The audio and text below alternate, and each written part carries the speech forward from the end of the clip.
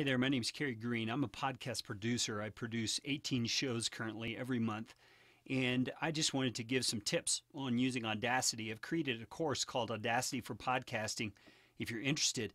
But some of the most common questions that I get is about the sequence that I do in what effects that I do to optimize the audio. Well, here's what I do.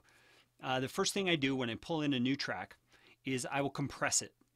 I don't always do the same compression for every track because not every track needs the same. But what compression does is it increases the size of the waveform so I can see better with my eyes and hear better with my ears what it is that actually needs editing. After that, I'll do noise removal. If there's any background noise, hum, buzz, room noise, whatever that you can see in those small flatline places or places where there should be flat lines, I will do those next. So that I can get that background noise out of there and actually hear the close to finished product of what I'm going to be dealing with. After I've done that, I go through, do all my ums and ahs and edits of that sort, any technical glitches, Skype issues, those kinds of things. Then I'll put together all of my pieces, such as intros, outros, transitions, those kinds of things. Once I have everything done, I double check it, make sure everything is right in terms of sequence.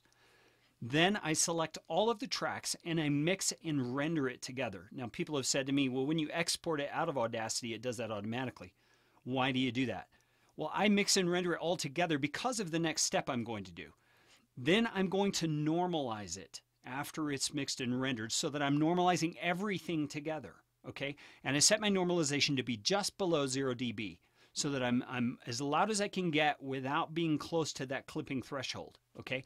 So once I normalize, I export into MP3, and that's what I do. So I hope that's helpful to folks using Audacity or even people using Audition or something else. Those are the steps that I do. I know that there's preferences in how you go about doing that, whether you use levelers, whether you use gates, all those kinds of things. Those are issues of taste, but that's what I do. Hey, I would love for you to check out my course. The first module is only 99 cents for the beginners. Check it out, Audacity for Podcasting.